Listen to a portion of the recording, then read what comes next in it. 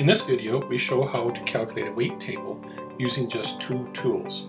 The Properties tool, applying a material property to an object, and the Bill of Materials Attributes dialog box. The first thing that we need to do to create a weight table is apply properties to each of the items in the weight table. Let's go ahead and go to the arrow select tool, select all the objects that we want in our table, and go to the Verify Properties command. This tool allows you to select a material for each of the objects. In this case, we're going to pick a wood, redwood, and click OK. Note, in doing so, we're applying a density to our object.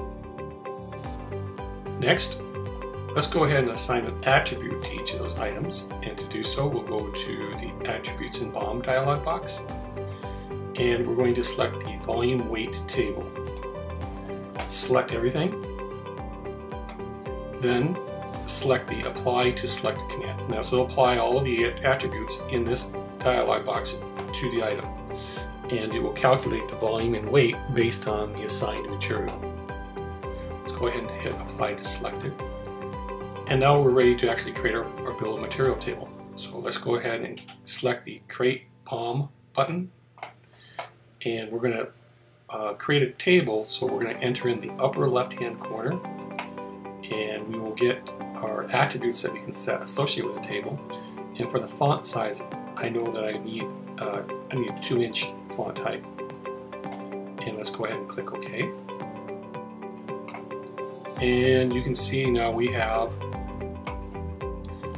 an itemized list of each object, the quantity, the volume, the weight, and then the total of each of those individual items. And for this example, our picnic table comes out around 192 pounds. Now, the material that we're using is Redwood American. Let's go ahead and change that to something else. Let's change it to oak, for example.